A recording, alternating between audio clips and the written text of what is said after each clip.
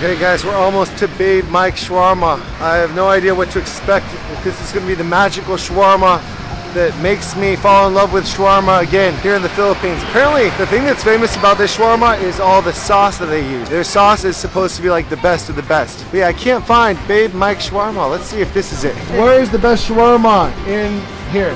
Do you guys know? Big Mac shawarma, Big Mike. Oh, Babe Mike. Okay. Babe Mike Shawarma. Okay, I'm gonna check out Babe Mike Shawarma. Cheese. Panda cheese. Pandesal. It's cheese from a panda bear. Yeah. The sleeping bear, panda. Right now I go to try Babe Mike. Okay. I go now. Okay. Yeah. I'll see you guys later. Yo, subscribe. Bye. Thank you guys. Bye-bye. So yeah guys, we're gonna try Babe Mike cheese. No, we're gonna try Babe Mike Shawarma. Oh wait, this is Babe Mike Shawarma. This is Babe Mike Shawarma. Wait, is this it? In all of Manila, this is supposed to be the best shawarma. No? It looks good though, very masarap. Babe Mike Shawarma. The best shawarma in Manila apparently. Okay, I might come back. I'm gonna check out the Babe Mike over there. Okay, so apparently there's two Babe Mike shawarmas here, and this is one of them, and then there's one over here. My Google Maps says that it's over this way. I would hate to try the wrong Babe Mike shawarma if there's two. One's an imposter and one's real. It's the Filipino Lady Gaga right here. One big chain here is called Uncle John's.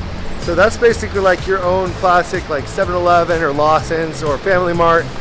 But yeah, I think it's just a Filipino owned company making like fast food and stuff.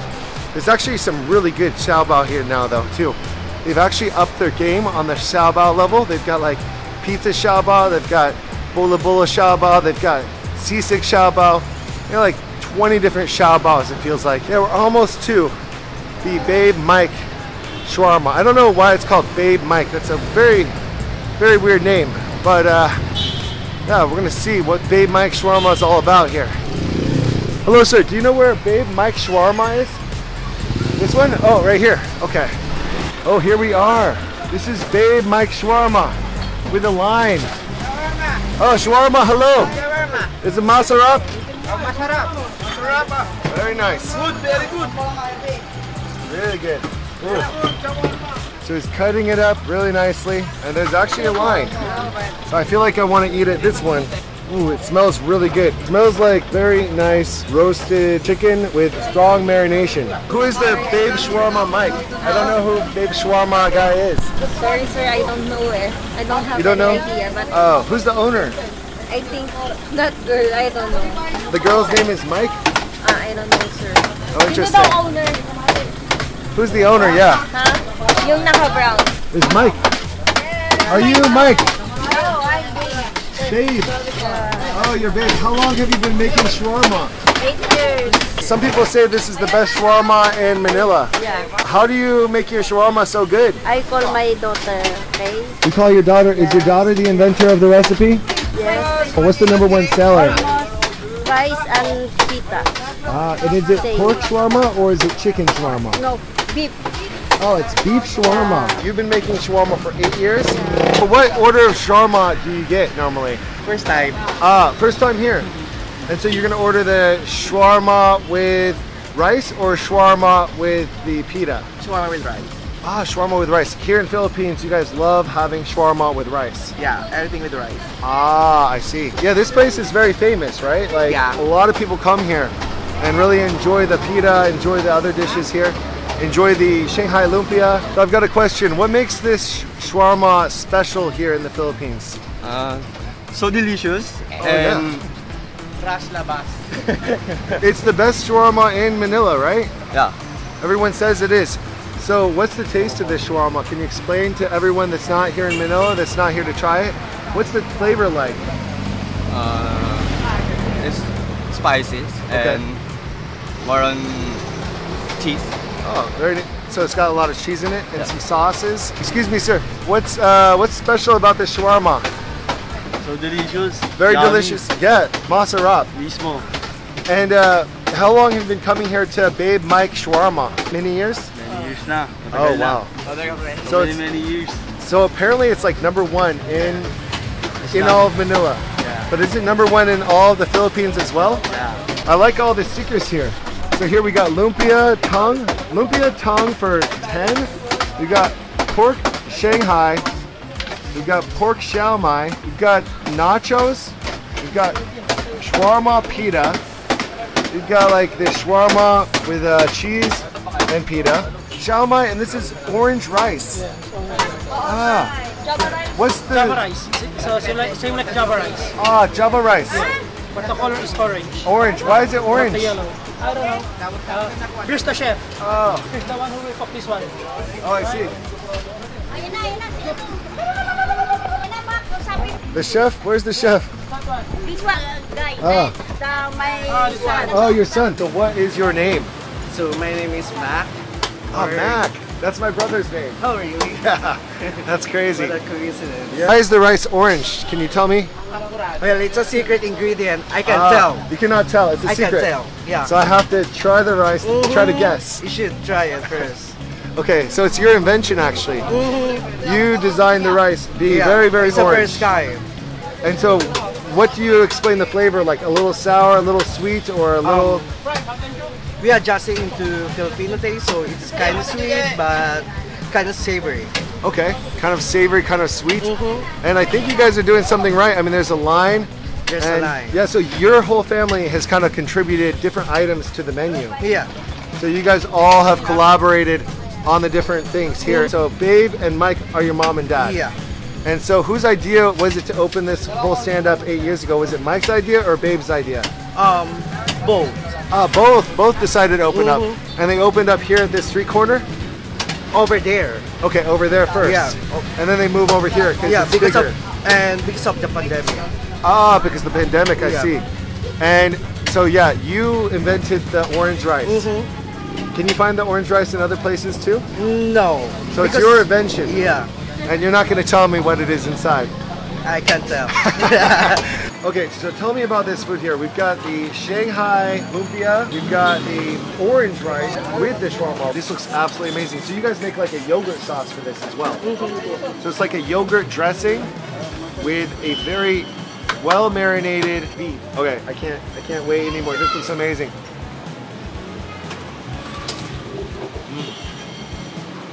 Wow. It reminds me of like Mexican tacos on the street. Yeah. Right now we don't have a pita, but just having the tacos without the kind of tortilla.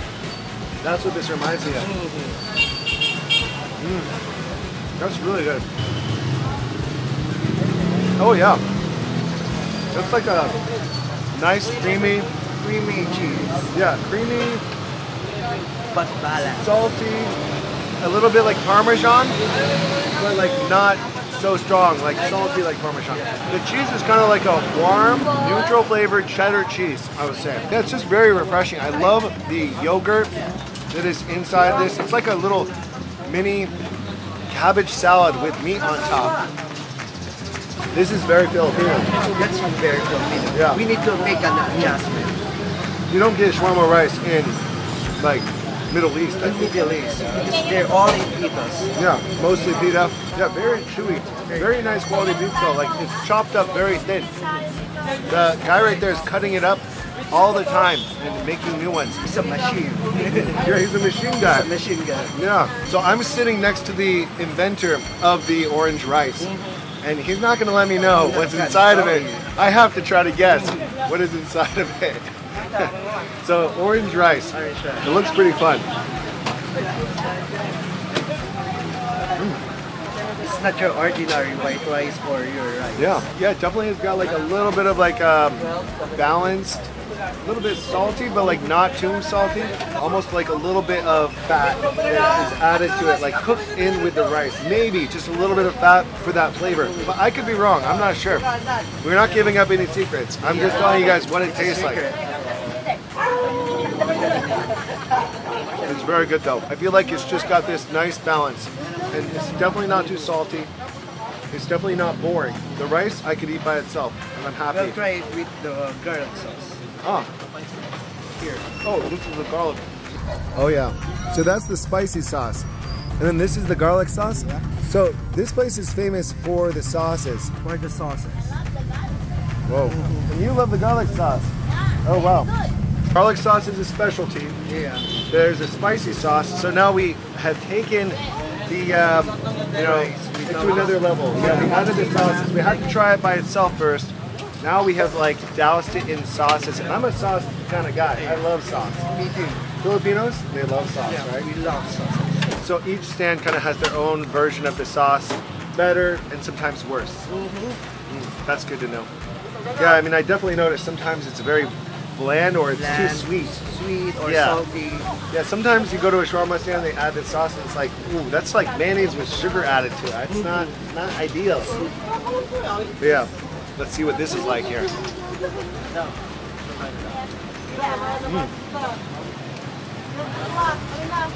But I have a nice balance of like the spicy sauce and the garlic sauce.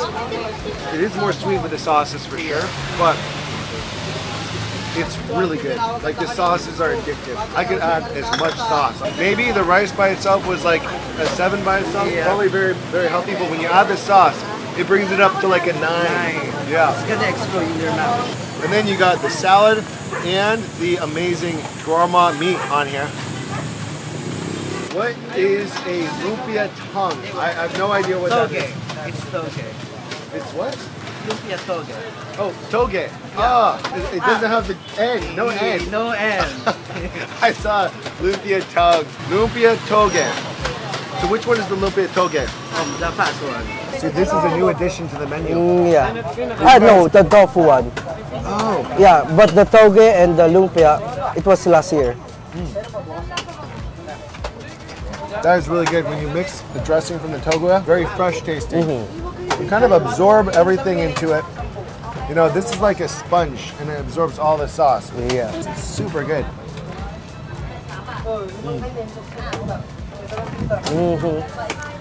So these are all new additions to the menu. Yeah, like couple years ago, like just 2 years or like a year ago. So before that, you guys only specialized in Shawarma. rice. And then for the Shanghai lumpia. Yeah. Well, it's up to you if you want to dip it. There's also this. This sauce is for right the here. shawmai one. Oh, that it was for the Yeah. shawarma. I should have used that for the shawarma. That's funny. Okay, so this Shanghai lumpia, not all Shanghai lumpia is like the same. Some is like a taquito, which like is like basically like this wrap with meat inside. It's got this kind of layered dough, like a phyllo dough. It's just like so flaky. Like a 5 layers Yeah. or 3 layers. Yeah, at of least it. 3 layers. It's like, it feels like there's like 5 layers. So what made you guys want to branch out and try to make all these different things? You guys decided to expand the business to make it more other options as well? Yeah. The actual shawarma meat is just absolutely amazing. And the sauces are And really the where it's sauce. at. Yeah. For the shawarma, like the shawarma with rice, that sauce is just killer. It's so good. And that's the reason why some of the customers are coming back. Yeah, because the sauce is Because so of the good. sauce and the meat and the rice. And the sauce is also a secret ingredient as well. Cannot let anyone know. Yeah. It's a family ingredient. Whose shawarma recipe was this? Is this your mom's? Both of my parents. Both of them kind of designed this one on their own. Every day they make a big batch. Big batches of it. Yeah, big batch every day. So yeah, this thing is really heavy with a lot of meat, honestly. Like I just tried to like open it up. I can't do it with this plastic spoon. I think I need a real spoon to open it up. Like it's like thick with meat. The meat is packed in there. Okay, I'm gonna give this a try here. So this is chicken. Pork. Ah, it's pork. Yeah, It's homemade. it's homemade. Yeah, you can tell. Like there's some herbs inside of it. Which one do you think I should have next? Try the tofu one. Tofu. Oh, how do you say this one? In Tagalog, Yeah. tokwa. Takwa. Okay, takwa. Okay, so takwa.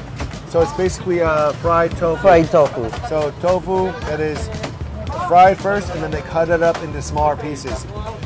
There we go. Oh yeah, that is really good.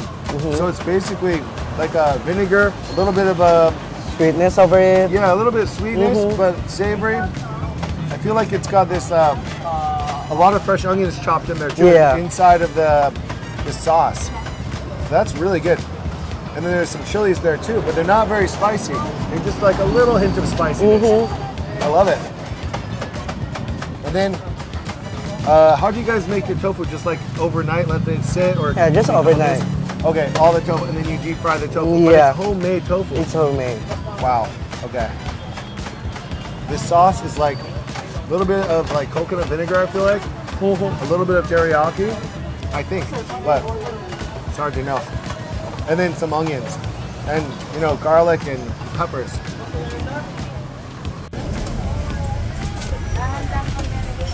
What do you think about Mexican food? That's my favorite. Oh, it's your favorite Yeah. food. So this is almost like an inspiration of a little bit Mexican, a little bit Filipino, and a little bit of Middle Eastern. Middle Eastern. Tijuana, they have the Tijuana tacos, and they have the meat on the spit, just like you guys have right there. And that's the Tijuana style. They cut this meat off. I believe they got that idea from Turkey. From Turkey. What is the best seller over here at your guys' stall? The number one bestseller for our stall is the shawarma rice. And then the second is the shawarma pita. Okay, so you have to squeeze it to get the sauce kind of mixed in through the salad. Yeah. So you don't want the sauce all in the first bite. I see. So the trick is to like squeeze it, kind of shake it up a little bit like that. And then that way the sauce can kind of get in there. How much of this sauce would you put on? Is that the spicy sauce? Spicy sauce, Okay. and this is the garlic sauce. So basically you try to squeeze it, let the sauce drip through the salad. You shake it like that. Is that what you would do? I just firmly squeeze it. Oh, squeeze it like that. Yeah. The sauces have kind of soaked down into Soaked down, the actual like salad. Salad. I feel like all of it's going to be at the bottom of this bag. Here, I'm going to try it. Oops. That's what I call a sauce overload. It's amazing. You got that cheese in there. It's giving a little bit of a creamy savoriness. And then the spicy sauce is great. It's a bit sweet for my taste, but I really just love the overall flavor of this shawarma with all the fresh vegetables you guys have. In the Philippines, like you feel like this has become such a popular trend of food. So you guys have this location, and you guys have the location that's across the the way over there. Originally, our store location is across the street, but we moved here Across the freeway, or across the. across the street. But They still have that location too. no, But is that location also you guys? The one across the other location? the other location Yeah, that's also you guys too, right? is still operating until now. Still you guys though. It's not like someone else. Yeah. No one is copying the name. Okay, good. When I first got there, I'm like, why is this place the same name as The the same place I'm name. looking? I looked up this one on Google Maps. So you guys have a lot of locals coming through here every single day, like regular customers. Yeah, and not even locals. Oh, Yeah. Some people come from outside. They come from like all over the city Yeah. to have this one. But then some locals also will be eating here every day or maybe every other day. Yeah. You recognize right. them every day almost? Yeah. We wow. became friends. A lot of people become A lot friends. of people. Couple years ago, like 10 years or 9 years, we have shawarma stand here in the Philippines. But it is not common. So it's like a trend and it's grown and grown. And grown and big. grown and grown. I didn't know that. I felt like I came to the Philippines 10 years ago. I don't remember seeing like so Seeing many it, shawarma. yeah. But I mean, I didn't look for it and I don't remember because it was 10 years ago. But now, it's it's everywhere. all over the place.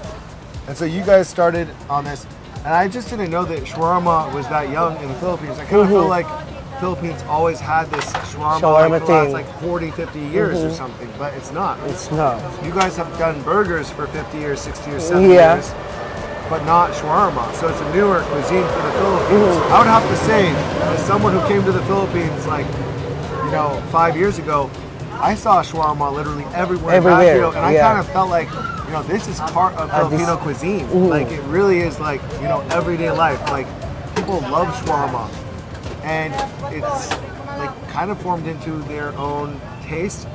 I mean, you guys gave me a Filipino cheese, on top of the shawarma On top with of rice. shawarma rice. It's like a new invention kind of food.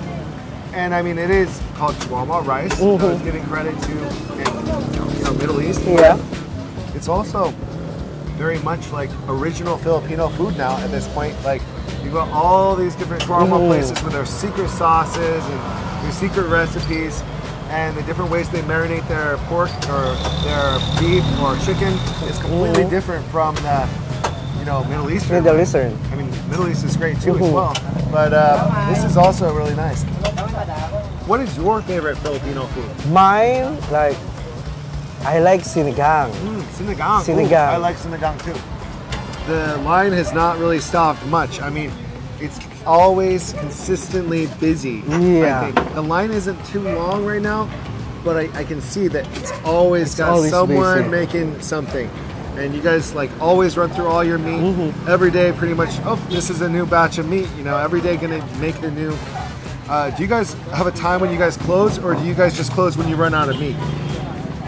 Well, if we run out of meat and we close by 9. If you run out of meat, you'll be closed by 9. Early. Like early. Early than 9. Earlier than 9. So you typically stay open until 9. But if you do run out of meat, which does happen sometimes, you'll be closed at like 6 or 7 or 8. Exactly. So gotta get here early if you want to get your shawarma. If you get here like a bit later, you're not gonna get shawarma possibly. How often do you guys end up closing early? Like 3 times a week. Oh, 3 times a week. So you guys get off work early. It's good. Yeah. Everyone gets off early. So that's perfect. So yeah. And what time do you guys open up? Like 10 to 11 in the morning. Okay, about 10-ish, 11-ish. Yeah. And then you guys are open till 9. Till 9. Supposed to be open till 9. Or until you run out of food.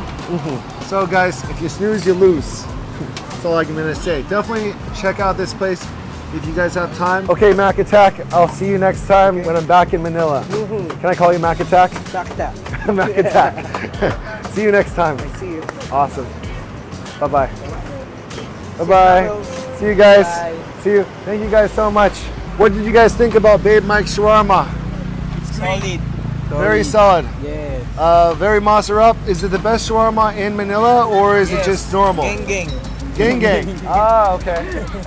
And so it's the best one that you know of in Manila. Yes. Nice. Well, thank you guys so much. Thank you. Have a great night or a great day. Oh, what's this drink you're drinking? It's Mountain Dew. Mountain Dew. From the mountain. Bungsung Nong Sagi. This is the banana heart. Yes. Do you like banana heart? Slight. You like it sometimes. Yes. Nung Nang Sagi. Puso ng sagi. Pusu Nan Sagi. Yes. Okay. Okay guys, I'm here at this market. We see that we got the Nun Nan Sagi right here. The banana heart. Very, very delicious and nutritious. This is one of my favorite go-to dishes here in the Philippines. And we've got the calamansi, we've got green chilies, we've got the garlic, we've got, the bitter melon, eggplant, all these other leafy greens here too.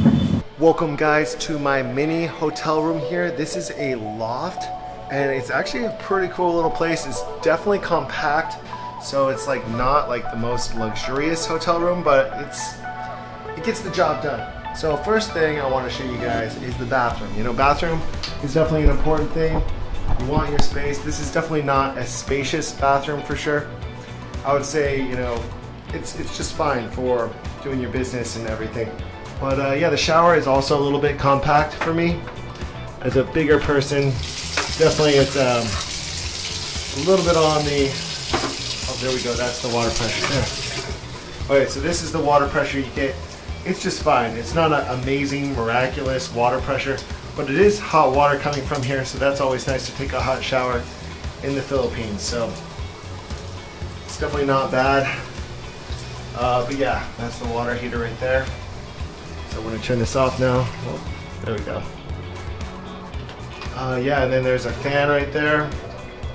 So this place is not fancy. It's just a normal, average little hotel room. Okay, so let me show you the kind of the fun part of this room. So there's They give you free water here, which saves me about $2 to $3 a day USD. So like 150 peso is what I would probably spend on water on a normal day, buying the big jugs and everything, because I drink a lot of water in the Philippines.